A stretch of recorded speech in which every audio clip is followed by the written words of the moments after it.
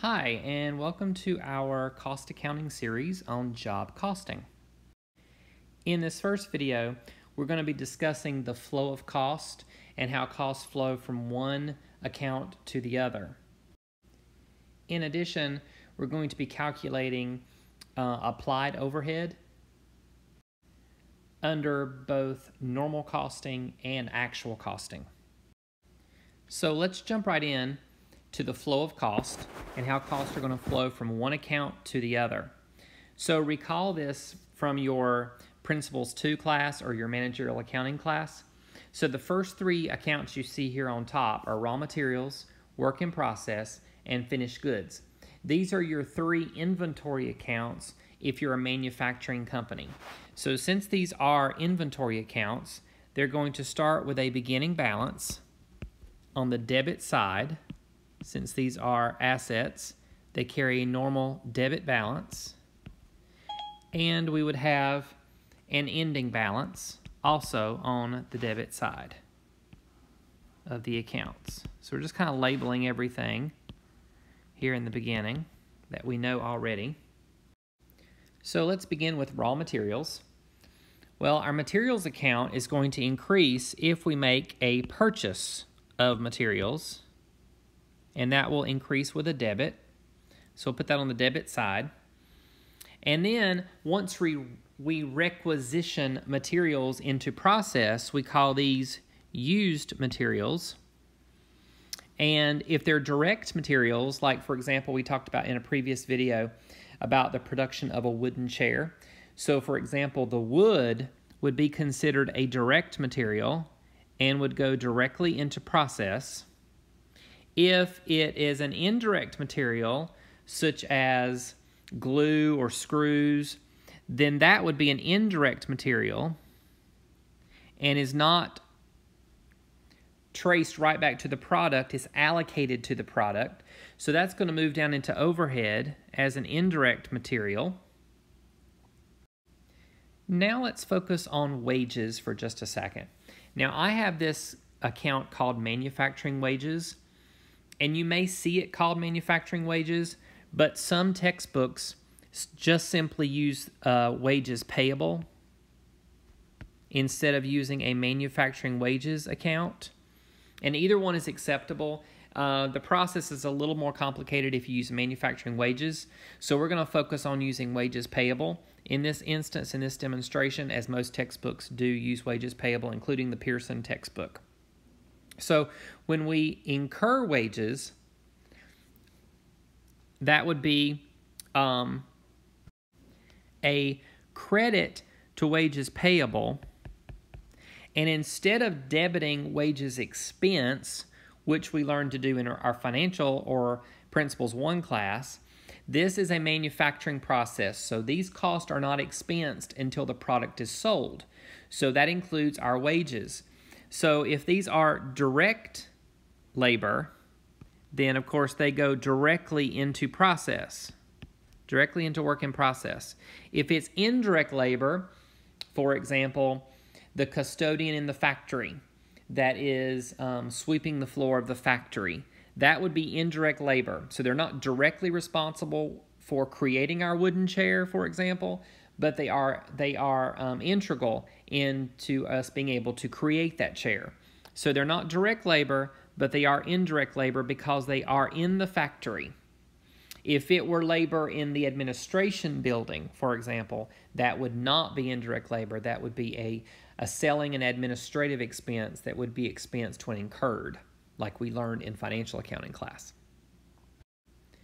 Now let's focus on overhead for just a second. So we have indirect materials, part of overhead, indirect labor, part of overhead, and we also might have something called other overhead. This would be stuff like rent on the factory,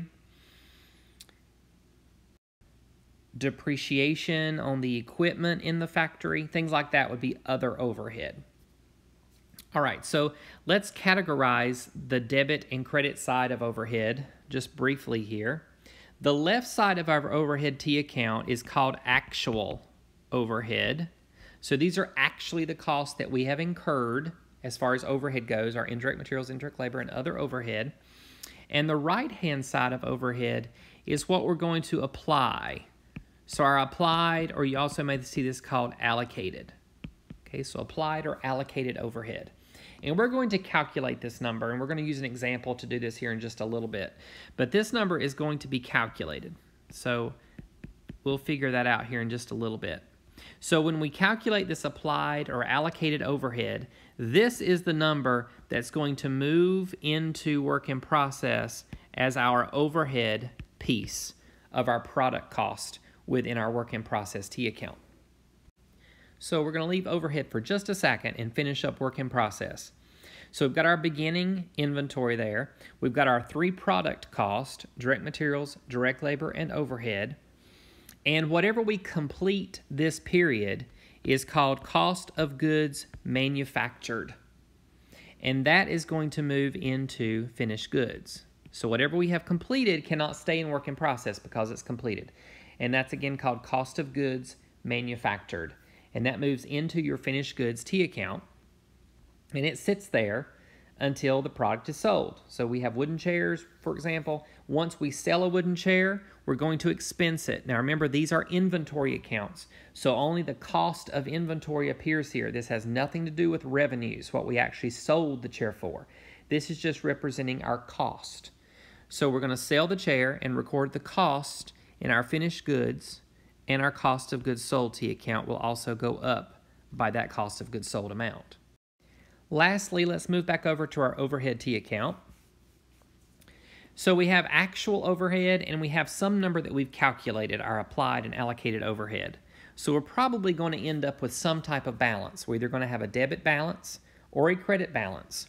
If we end up with a debit balance, that means that our actual overhead was higher than the amount that we calculated or applied to our jobs.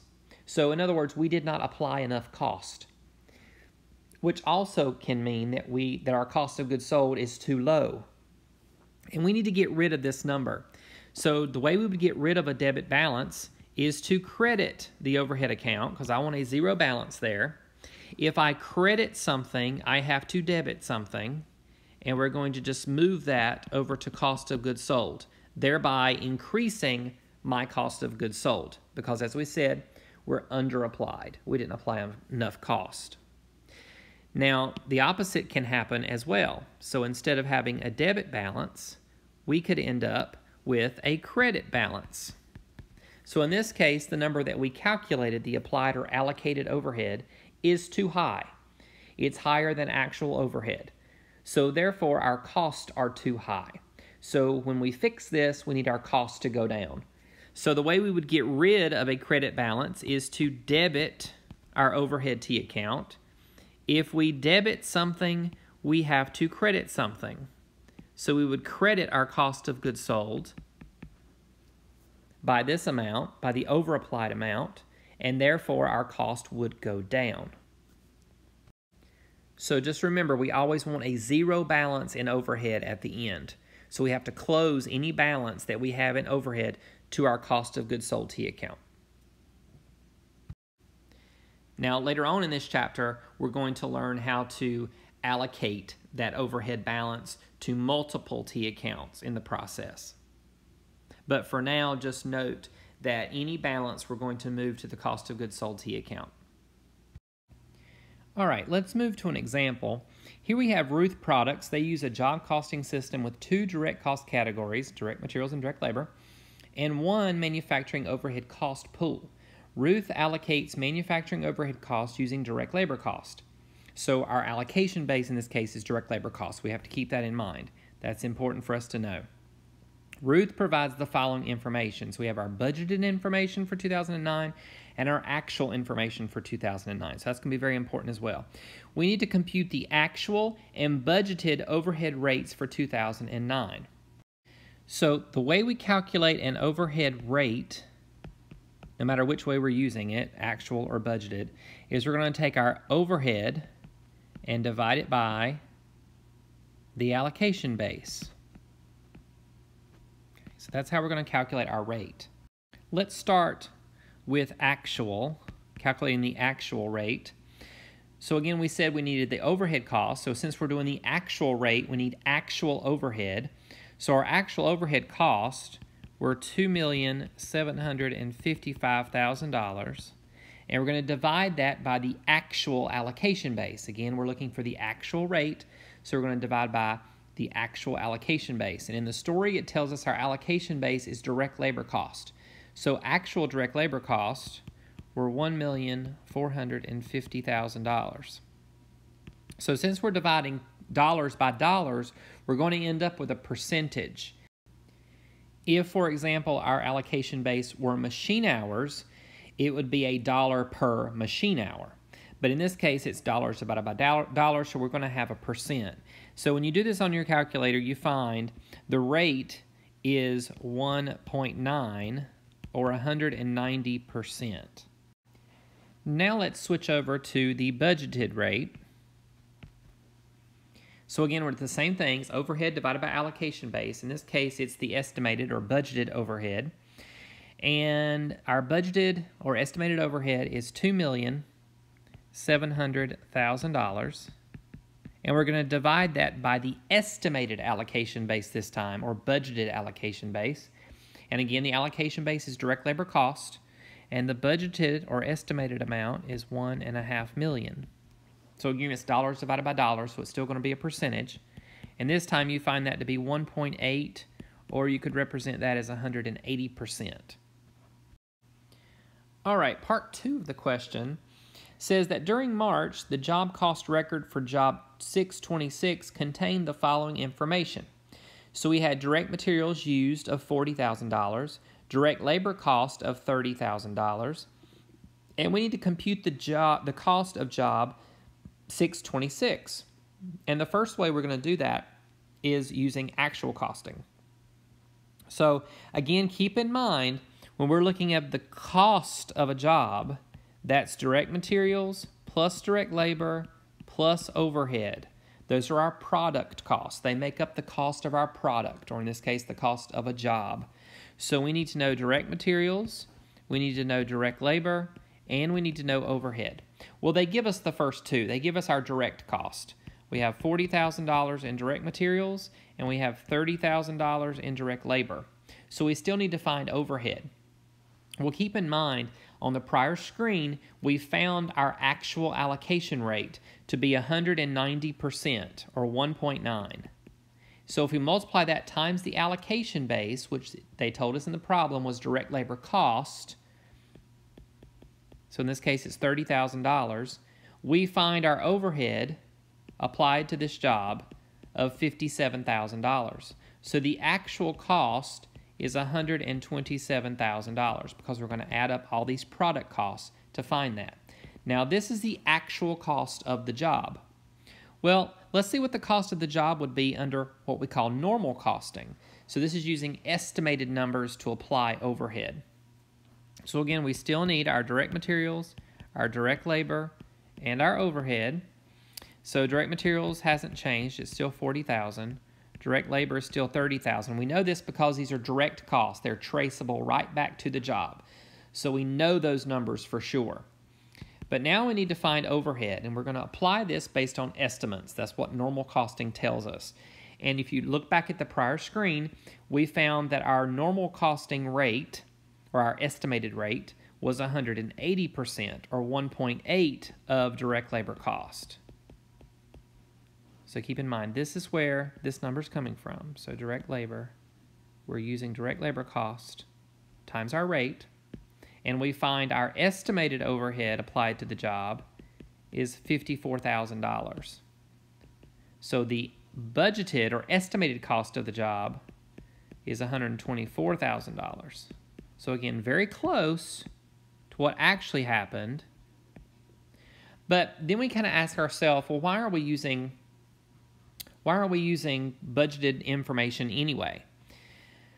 Well, that's really the only time we would really know actual numbers is once at the end of the year when all of our jobs are completed. That's when we would actually know actual overhead for the year. So we can't really wait until that time to be able to apply costs to individual jobs. So that's why we use normal costing. Now, part 3 of the question says at the end of 2009, we want to compute the under or over allocated overhead under normal costing. And then we'll answer why is there no under or over allocated overhead under actual costing. You probably already know the answer to that, but we'll discuss it here in just a second. So the first thing we need to do to answer this question is to have our overhead T account. Okay, so remember on the left side of our overhead T account is actual overhead, and on the right is applied or allocated overhead. Now, I put the information here on the screen for us so that we don't have to remember it from the prior screen. Our actual overhead was given at $2,755,000. Now we need to figure up our applied overhead. So recall that our normal costing rate was 180% or 1.8 of direct labor cost. Well, direct labor cost, actual direct labor cost, were $1,450,000. So we're taking the estimated rate, which was 1.8 or 180%, and multiplying it times what actually happened with our allocation base. That is going to give us our applied overhead. In this case, it's $2,610,000. So that's going to move into the applied section of our overhead T account. And now we can calculate the difference. And just looking at these two numbers, we can see that we're going to end up with a debit balance because our actual overhead is higher than what we applied by $145,000. So therefore, we are under applied. We did not apply enough cost to the job. So therefore, when we fix this, it needs to increase our cost of goods sold. So let's see if it does. So here's our cost of goods sold T account. Think, how do we get rid of a debit balance? Well, we would have to credit the T account for $145,000. Now we would have a zero balance in overhead. If we credit something, we have to debit something. In this case, that something is cost of goods sold. So we simply move this amount to our cost of goods sold T account, thereby increasing our cost of goods sold, just as we thought would happen. So we're happy with that conclusion. So keep in mind, when we're under applied, we're going to end up increasing cost of goods sold, which will decrease our net income. If we're over applied, that will eventually decrease our cost of goods sold when we fix the problem, thereby increasing our net income.